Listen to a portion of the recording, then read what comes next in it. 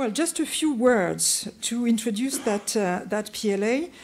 I've tried an exercise which was to challenge some of the main issues of our strategic plan for digital education in France with the European digital plan that was released in January 2018. And I tried to do this exercise, but I would like to start by setting the scene through the following diagrams here, which shows that is a diagram that I took on from the Agence du numérique in France, so it's French figures, of course. The first one, this one here, shows that the general increase of the personal equipment level and the access to internet follows the European trends, of course, with an obvious acceleration of using mobile device from 2012. That will not surprise you, of course. The second diagram here shows, same, in the meantime, we observe an increasing number of the young and adult population active on social networks, and we have now reached real integration of digital practices in everyday life for communication, information, work, social and civic life, and economy. To what extent that does this huge evolution, sorry, I'm a bit, concern the education area? And that is here on that diagram here. We have an annual survey which is called Prophétique, and you've got that on your key.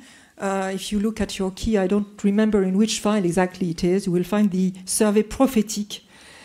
And it's a survey that is led by the Ministry of Education, and it points out that if teachers are not regular users of digital resources and tools when conceiving classes, students are not enough or still rarely involved in digital activities in class.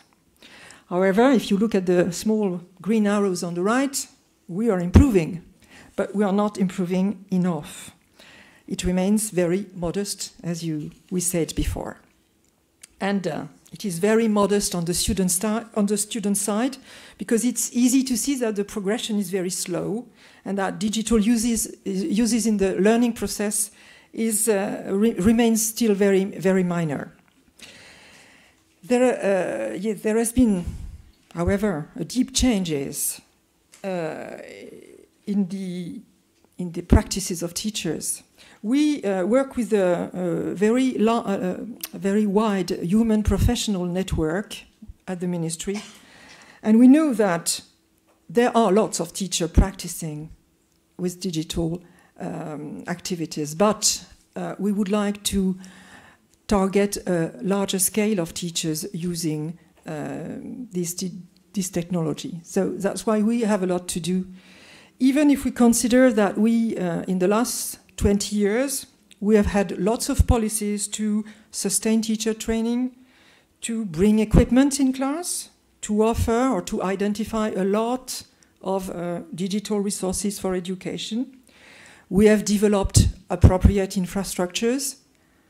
And if we look at the experimentations and research that enlighten these practices, it still remains too modest.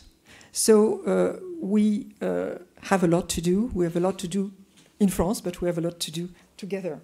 And I've tried to go back to one of the slides that was presented by, I don't know who presented that, Anuska, during the last webinar we had online.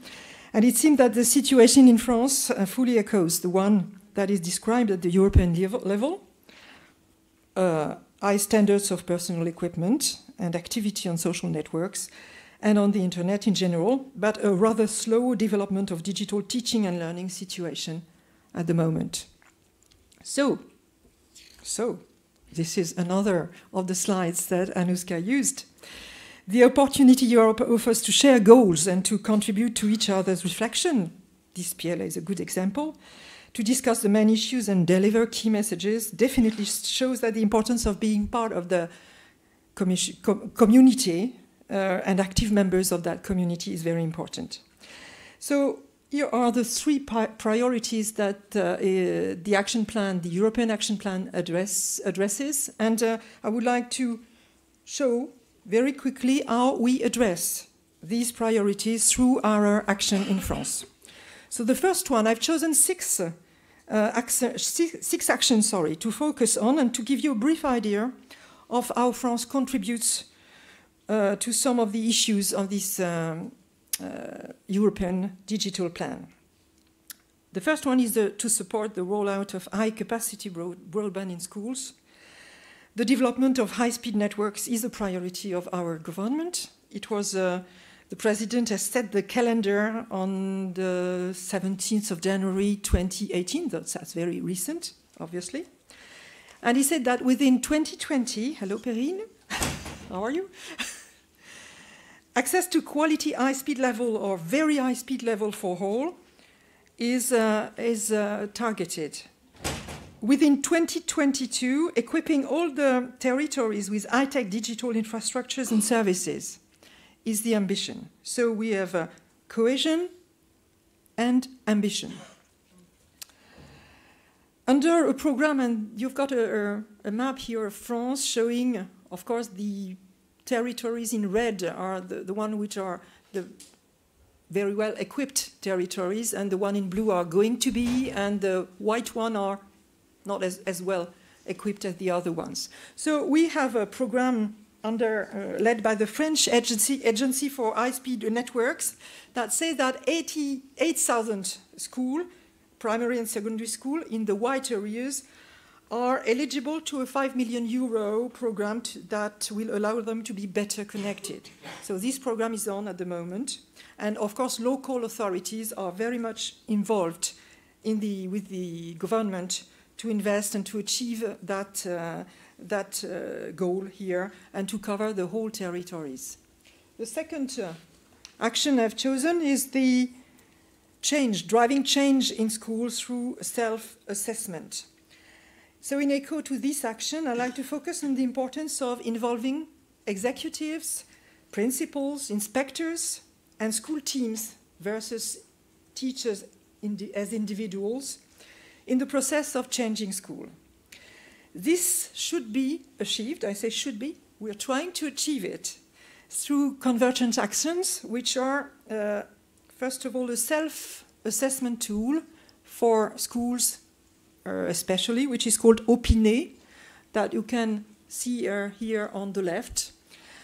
It's really like, it looks like Selfie. It's in the same philosophy as Selfie, of course. And it's dedicated to assessment in a school and implementation of a global strategy in the school or on a territory as local authorities are vital partners, of course, of the process. So we try to make work together partners, local authorities, school, and teachers, and executive as well, and principal. The second point is the training plan for principals and inspectors that started last year, so that they become the leaders of the school transformation in which the digital environment is a key point. That's not so easy. We have to change minds a lot, but we are on the way to. We suppose that this great effort we are doing in the plans for training plans for executive and principals will lead us to a larger scale of schools involved in digital strategies. The third point is the resources to sustain the process. We've got a picture here of a new website we've just launched, which is called La Fabrique d'Inspiration Numérique, Digital Inspiration.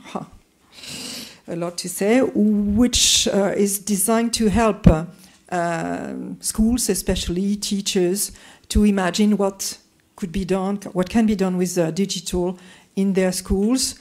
And we hope it will help. We try to give lots of examples to these teams, these school teams. And last but not least, a framework for digital competencies for educators, teachers, and educators in general, is being elaborated by a group of experts.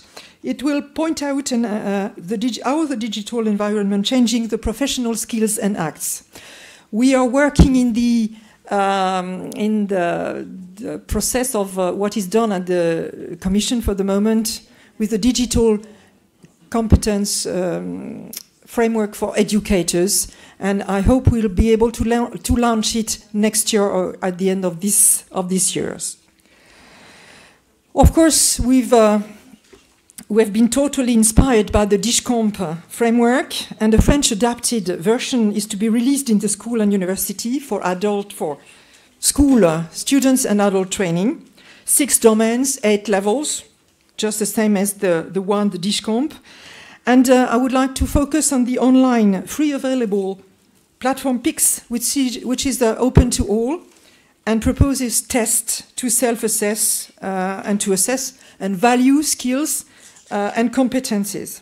It has been developed in cooperation with the Ministry of Higher Education and with professional associations so as to foster the digital transformation of society. Our ambition is to make of PIX the referent assessment tool to evaluate, to assess the digital competencies. If you go to the second floor, you'll probably be able to meet Benjamin Marteau, who's got a place where he can show you how PIX works. And if you connect to the internet, pix.gouv.fr, you will be able to test yourself that platform. Next, of course, coding is the action that you can see on that press photo is one of the priorities of our minister. Several actions to promote the initiation of learning and proficiency in languages in general, with several projects allowing both the training of teachers and the production of example of activities for the students. You've got class code here, Déclic numérique, École du Code, Déclic, and of course we are involved in the Code Week as a lot of countries here.